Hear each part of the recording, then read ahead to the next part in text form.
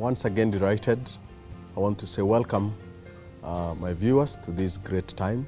It is a moment of divine inspiration, a time where we gather together to share God's word and be blessed as the Spirit of God teaches us the deep things of the Spirit and our lives get transformed. I believe through this moment you'll be transformed by the word that God is about to bring to us, for it's a great word that has been birthed in the Spirit, and I believe it will turn your life around in Jesus' name. Today we are going to share a message that I've entitled Moving with the Move of God. Moving with the Move of God. We are going to read God's word from the book of Exodus, chapter number 40, verse 36 to 38. Moving with the move of God. The Bible says, and I read God's word, Exodus chapter 40, verse number 36. When the crowd was taken up from above the tabernacle, the children of Israel went onward in all their journeys. But if the crowd was not taken up, then they did not journey till the day that it was taken up. For the crowd of the Lord was above the tabernacle by day, and the fire was over it by night, in the sight of all the house of Israel, throughout all their journeys. This is one of the interesting scriptures that you find in the Bible, talking about the journey of the children of Israel. And I want us to pray as we embark on this word and hear what God has for us today. Let's pray. Precious, mighty, and everlasting Father, in Jesus' name, we are grateful for giving us a moment like this to hear your word. I pray that you speak to us. I pray that you minister to us. I pray by your sweet Spirit, you'll cause this word to be a blessing to us. And this we pray, believing and trusting in Jesus' name. Now, we are hearing about the children of Israel. They are moving from the land of captivity. God delivered them through the hand of Moses, from the hands of Pharaoh, and they began their journey. And all through their journey, as the Bible records here, they had to depend on God to lead and guide them. Remember when God called them, he said, I'm going to take you through a way that you have never been before. You're going to go through the wilderness that you have never been before. So you have to depend on me to show you the way. And the reason why I'm sharing with us this word today is because many of us, we find ourselves wandering in the desert, not knowing how to move forward from where we are stuck. And I can sense in the Spirit there are most of us, or a number of us, who are watching and viewing this message who are stuck. They have been moving around in the wilderness, and they're like what the Bible records, moving around the mountain. They are not making headways, and they look like they are lost. And the children of Israel, to avoid being stuck, they had to depend on God to lead them and to guide them throughout their journey. And as the Bible says today, that the Israelites had to look up to the sign that God had given them. And the Bible records that during the day there was a pillar of cloud, and during the night there was a pillar of fire. And at this scripture that we are reading today, this powerful scripture says, whenever the pillar would settle on the tent of the meeting, the Israelites would stop and wait for God to minister to them at the tent of the meeting. And they would not make any move until the time the crowd would move from the tent of the meeting. So they kept their eyes on the crowd, waiting to see. And if it's by night, they had to see whether the pillar of fire is moving. As long as it was on the tent of the meeting, they wouldn't make a move.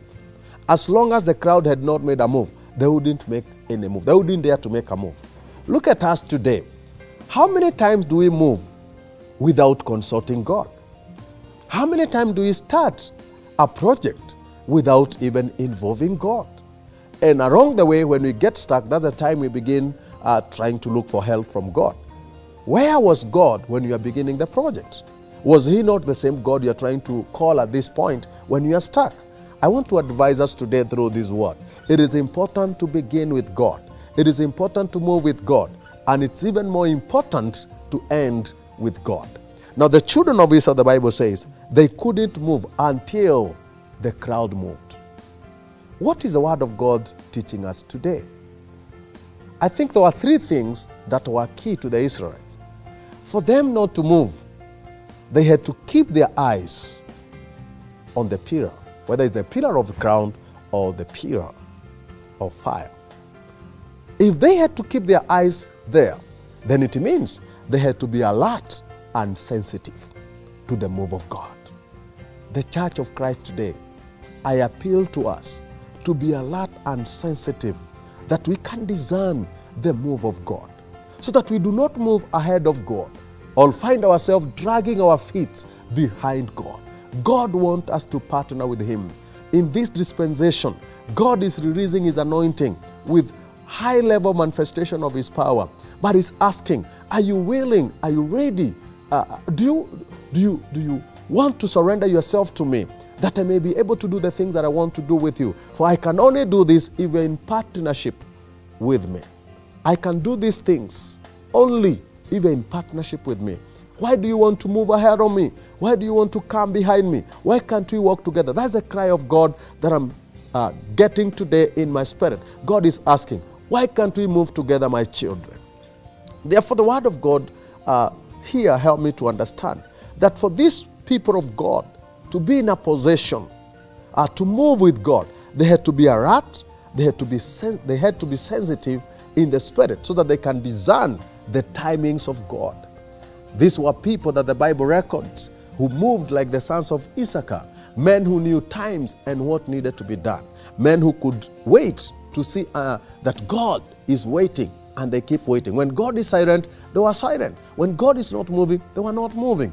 I pray that the Church of Christ today, we will borrow from the Israelites and stop making moves without consulting God. Let's be alert and sensitive to the move of God. If God does not say we move, let us not move. If God says it's time to move, then let's get on the move. The second thing that I see with this scripture, there is no way that the Israelites could see the crowd moving or stopping without again being patient. Because the Bible does not record for how long the crowd will be on the tent of the meeting or will be at a particular station. So they had to keep their eyes, and if God stops for 2 days, they had to stop for 2 days. If it's for hours, they had to stop for hours. So patience was a requirement to be in a position to move with God. And to all of us today, my viewers, patience is a must. We cannot move with God without developing the spirit of patience. David said in Psalms number 40, I waited for the Lord patiently until He inclined His ear and listened to my cry. Are you willing to wait upon the Lord? What is the hurry for? Where are you running to? Without God. Wait on God. Wait on God. Move with God. Learn to move with God. The other thing that I see, apart from the patience, these people, they had also to maintain their focus. They had not to move their eyes from what God was doing. They didn't allow distractions to come their way. Today, we have so many distractions. They're coming in different shapes and kinds. We are allowing distractions to come our way, and we miss on the move of God. We miss on the instructions of God. Some of us, we are distracted by money. Others are distracted by the fashions of the day. There are those that are distracted by the technology that's coming to us today, and many, many, many other things. The world is full of distractions. But people of God, let's purpose. Let's make it our point in life to move with God. Let us learn to move with God. Let's be determined not to walk ahead of God or try to run behind God, but to walk with Him step by step. The Bible says, that talks about a man by the name Enoch, a man that walked with God until he was no more. Think about that. A man that walked with God until he was no more. The Bible again talks about Abraham, a man who was afraid of God. The Bible talks about another man who was a friend of God, Job, a man that was afraid of God, to the point that God is asking, have you considered my servant Job? He knew the faithfulness of Job. Remember, Job could even offer sacrifices for his children, even for things that they had not done. He would say, perhaps when my children meet for party, they might do something against God. He would try even to sacrifice ahead of time so that he can move with God, so that even his family may not miss on the move of God. I come to you with a challenge today. Let's purpose to walk with God. Let's go back to being sensitive, to being alert to the move of God. Let's draw Grace from God to be patient. And again, let's not allow distraction. Let's maintain our focus on God. Ministers of the gospel, children of God, the church at large, let's fix our eyes on Jesus. He's the one who is calling us. He's the one who has these great things that he has in store for us. We cannot afford to miss on his move. I welcome you today to join me as we seek to move with the move of God.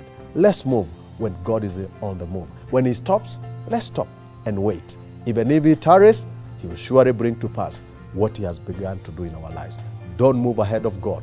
Don't move behind God. Move with God when he moves. I want to invite us to a prayer session as we surrender to God and ask him to help us to move with him. Can we bow our hands and pray together?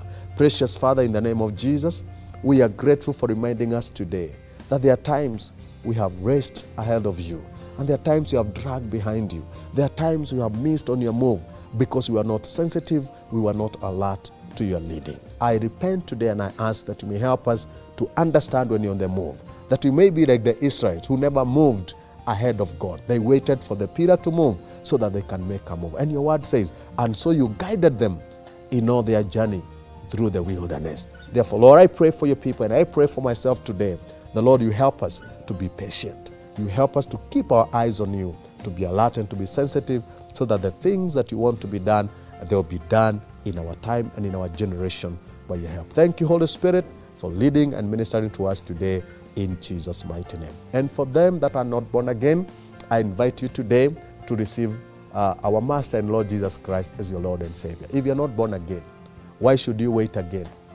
Why should you continue moving without God? Why don't you bow now and make us of this prayer after me? Say, Lord Jesus, I come before you. I realize that I'm a sinner. I need forgiveness. Forgive me for all my sins. I welcome you into my life to be the Lord and the Savior of my life. That prayer is a powerful prayer. If you mean it from the heart, you are born again. Walk with the Lord. Look for a church where you can grow in faith. Let the Lord minister to you. And so take this opportunity to welcome you to worship with us at PMI Thika Road at Garden Estate. Come, let's get blessed together. We are Prime Ministries International, in short, PMI Thika Road. I'm Pastor Joseph Mwangi. I'm pleased to bring you God's word. Be blessed. Let's meet again in the same channel. Asanteni sana.